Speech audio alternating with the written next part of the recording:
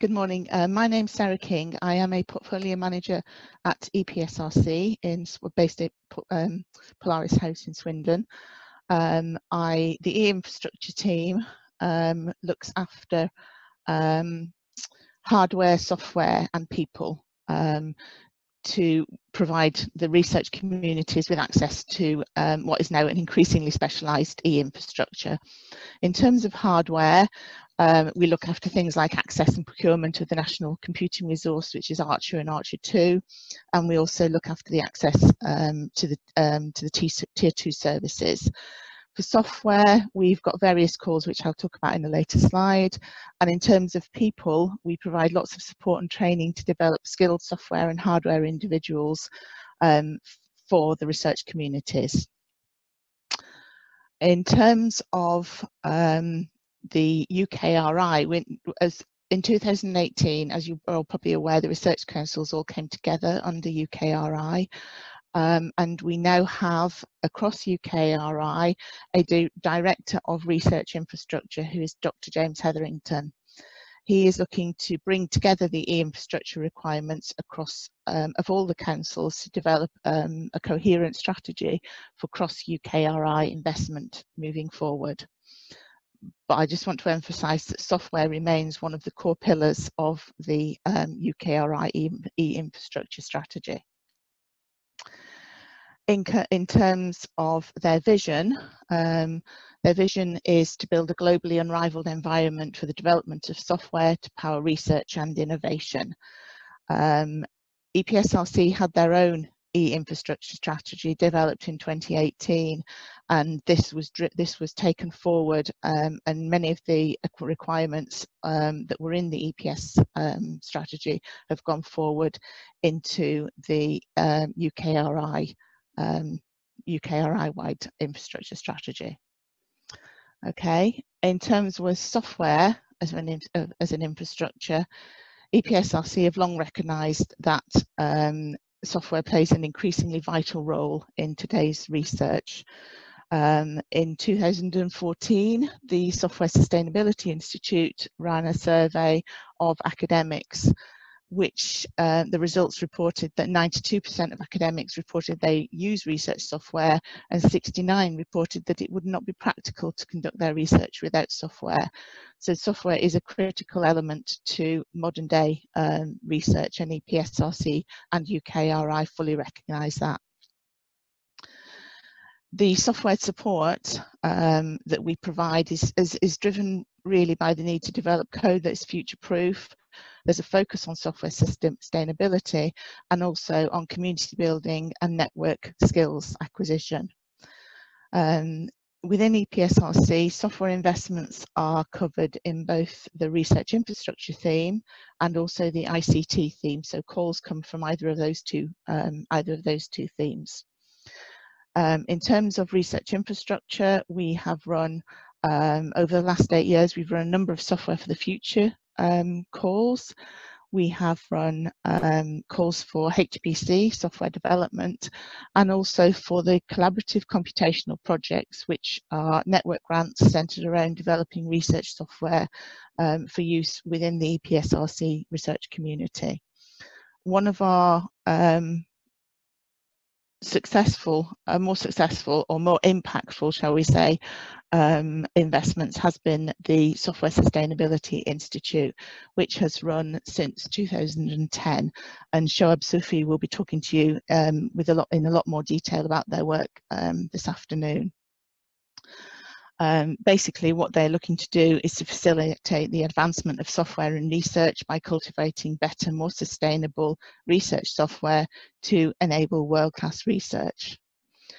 They are looking to raise the profile of the contribution that software makes to research outcomes, and they are also working on what Jonathan mentioned earlier, the concept of the hidden ref, which is working to ensure that recognition for software contributions made in research projects is actually, you can actually see them, because at the moment they're not included in the traditional ref.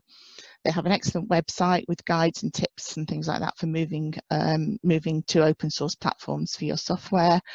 and they are also they were instrumental in developing the role of the research software engineer.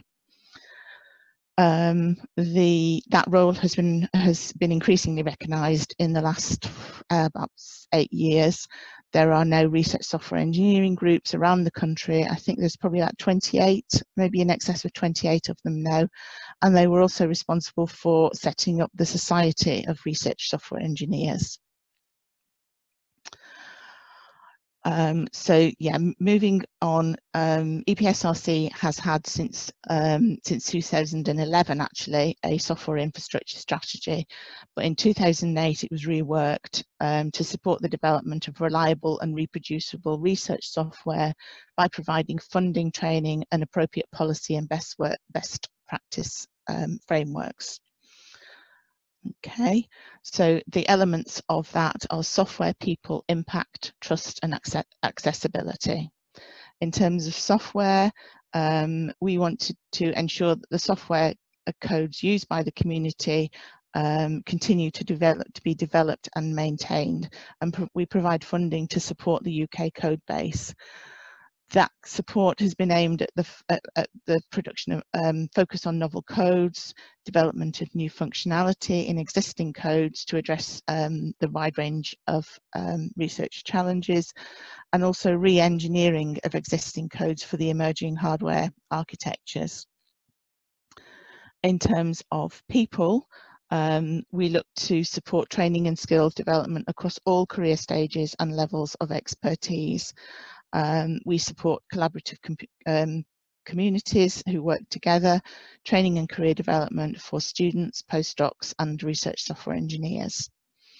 I'm not sure how many of you will have come across the research software engineer movement, but the research software engineers are individuals who combine a solid understanding of research with expertise in programming and software engineering. And we have long recognised that they play a critical role in developing robust research software that has led the way, and we have led the way in funding them via the RSE fellowships. We will continue to provide long-term support mechanisms for potential and established leaders. And I just want to also raise the profile. We have a call open at the moment for research software engineer fellowships.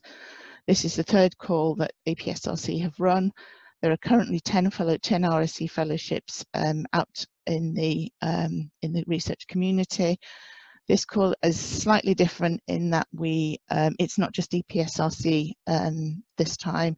We have funding for between 4 and 8 EPSRC fellows, and STFC have joined the call, offering a fellowship for one fellow within their remit. Another people aspect that we are working on is the research technical professionals. We recognise that the research technical professionals are people who, they may not be conducting research themselves, but they facilitate the outcomes of successful research, and they play a crucial role in enabling high quality research. The team is working to address, well, the team and UKRI is working to address this by clarifying the eligibility of RTPs as investigators on grants and looking at other mechanisms by which we can support them. In terms of digital training skills at PhD level, we are working to ensure that digital skills training features strongly in future CDTs.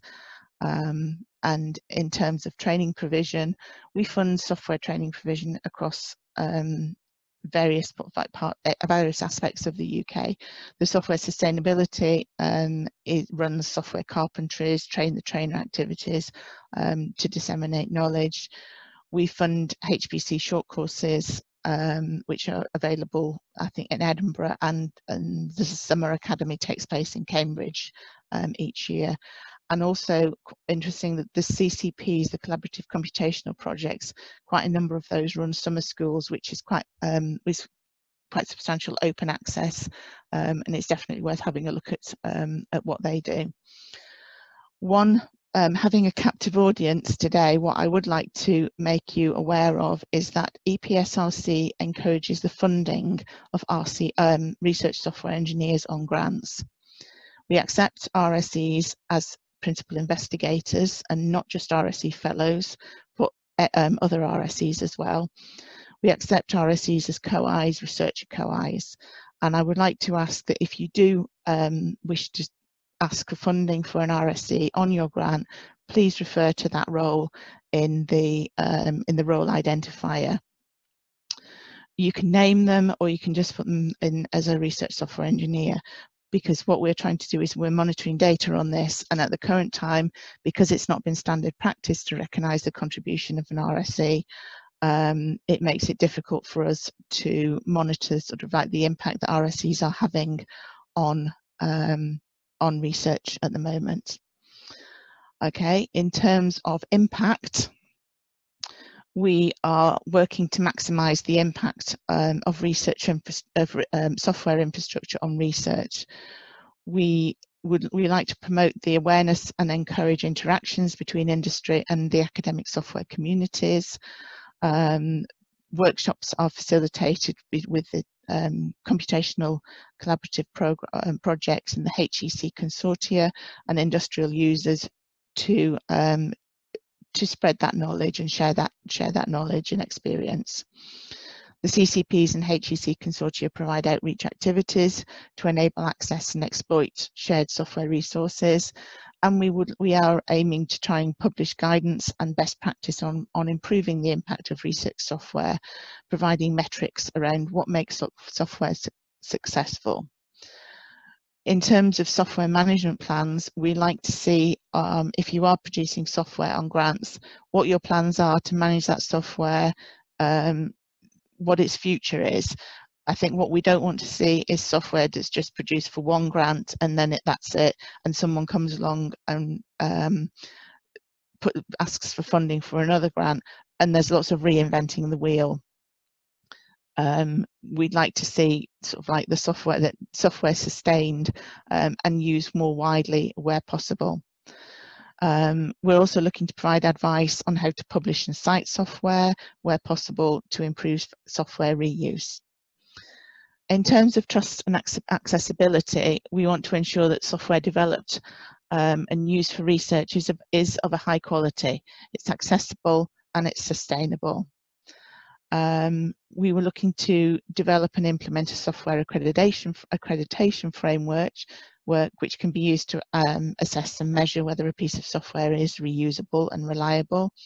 We encourage the sharing of examples of best practice in software development through case studies in areas such as continuous integration, documentation, release management, maintenance management, issue tracking, performance and scalability testing, and also the use of appropriate repositories.